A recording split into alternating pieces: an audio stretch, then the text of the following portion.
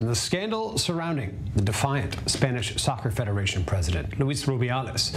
He's now being publicly supported in dramatic fashion by his elderly mother, commencing a hunger strike in public. But the situation has only gotten worse for Rubiales, as the top commission inside the Spanish Soccer Federation today demanded that their president resign immediately, now 8 days after he two-hand grabbed the face of top player Jenni Hermoso and kissed her during Spain's World Cup winning celebrations.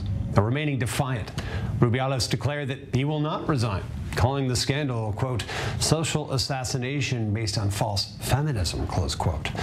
Now, we're joined by Jonny Gould, sports journalist and podcast host of Jonny Gould's Jewish State, joining us from London. Good to have you back, Jonny.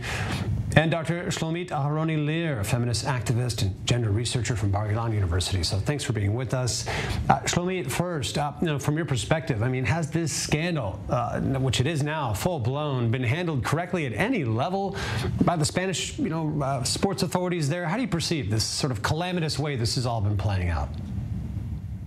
Yeah, I think the demand for him to resign is totally just. We can see the effect of the Me Too movement and zero tolerance towards sexual harassment. And it is encouraging to see that this is also supported by the international community. Jonny, coming to you here, the latest decision, by the Spanish Federation Commission, didn't remove Rubiales, I don't think, by design, but it underscored, I think, that he's now lost all support inside this organization that I think had really defended him until just a few days ago. They issued some statement not long ago sort of questioning Hermoso's account of the incident. So is he out on his own now, Rubiales? Is it just a matter of time until he reads the writing on the wall? Yeah, Rubiales is on his own here. He is toast. But what a tragedy this is for women's football, because it turns out that the existential threats to the game come from within. One of the triumphs of men's football, which is, 160 years old, is that it was enjoyed and grown around the world through its merits on the pitch. But when we have progressive ideas that subsume the success of the Spanish women's team, and let's not forget, Spain is one of the foremost nations in football on earth. For their women to compete and win the World Cup in their first World Cup final, play fantastic football reminiscent of the Barcelona school, real Spanish hallmark stuff, and for it to be subsumed by totally an argument from a progressive hijacked. Sport, I think it is an absolute tragedy for the game. I think it's a real shame, and the existential threat lies from inside the game. More to discuss on that in a second. I want to come back to you, Shlomit, though, on Hermoso herself, the player. She called herself, a quote, victim of an assault. Taking this seriously, obviously. She has a 2-week period, if I understand, to bring formal charges. At this point, given the obstinate Rubiales, is this an important step for her to do? In just the public eyes, as a case example, what should happen from here? Definitely, it's so important that she calls out an harassment as an harassment, and not like, in the past, women used to keep quiet just in order to preserve the place. But it's really important, and also it's televised, so you cannot deny the harassment was there. And so this is really, really important that she speaks out, that she is supported by feminists around the world, and also by the general public, because really this is not called for and totally unaccepted. And Jonny, back to you on this. You touched on this, the sort of implosion of Spanish soccer, women's soccer here. The Spanish women's team, they've got important games, if I have it right, in the UEFA Nations League coming up in September. None of these winning players will play on that team. Much of the coaching staff has already resigned in protest as well. Did we just witness Spanish women's soccer go from the top to the bottom within a week? Yeah, it all comes back together when Rubiales is finally sacked or removed from his post, or they'll come to some kind of a deal. But I stress this point that, football has to decide, and this is in the men's game as well, where they place ideas of anti-racism onto a game which has its own merits already. Football has to decide what it is. Is it a sport clean of progressive ideas, which will implode and eat itself as we are seeing?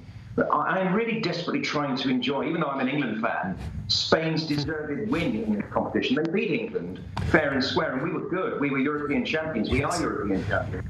Spain came along. They played magnificently in the final. I didn't expect them to beat us so comprehensively.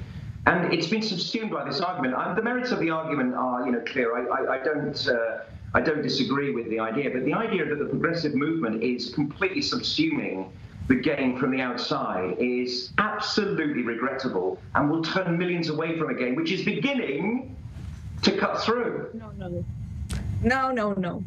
Shlomit, feel free to respond. I disagree. I would like to disagree with it. Everything is political. I know, and because men were the main target of football games for years, so we didn't see this. There was no need of this political side in the sexual harassment to be treated. But you cannot just sit back and enjoy the game when this is going on. And in fact, the call for a complete reform in a very hegemonic, men-oriented organization is really in due.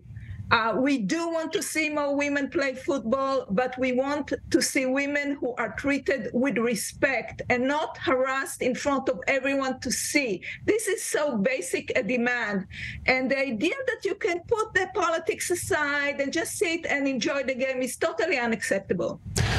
Shlomit, that's how football used to be for the first 160 years of its existence, and it's why it spread from England and Scotland to South America to Central Europe. It had been subsumed by this progressive movement, of which people are not interested in football. They're more interested in a progressive idea. Then football would have never achieved its worldwide fame. And that is the design fault, I think, of the women's game. It must make itself clear of it. We have the problem in men's football. There have been some anti-racist references brought into the English game, which were an absolute disaster. Black Lives Matter was supported by the English Premier League. Players took the knee. It was deeply unpopular. Football survived 150 years without it. You're opposed to calling the Olympic Games in Germany during the World War II something that needs a worldwide attention? Of course we have to protest. Of course we have to talk and speak out when there is harassment, when there is a racism.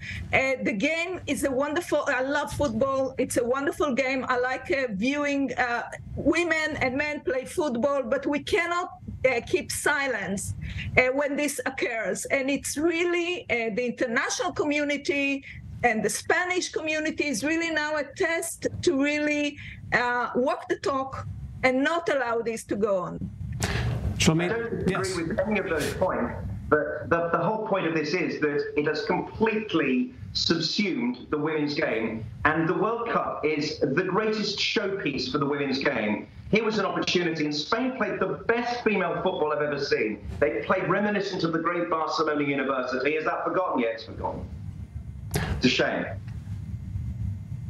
It's not a shame because it's a battle worth fighting for. Because maybe now there will be a short delay, but in the long run, we can see women go on court feeling that they belong, feeling that they are safe, feeling that they are treated with respect. This is not much to ask. This is like basic. And I think it's worthwhile to pause everything and to make sure nothing like that happens in the future. Dr. Shlomit Aharoni Lir, Jonny Gould, I appreciate you both taking part of this, out of time for this discussion, but thank you both contributing. Obviously, a big issue to discuss, and the ramifications we'll likely be discussing for some time to come still. So thank you both for coming in today.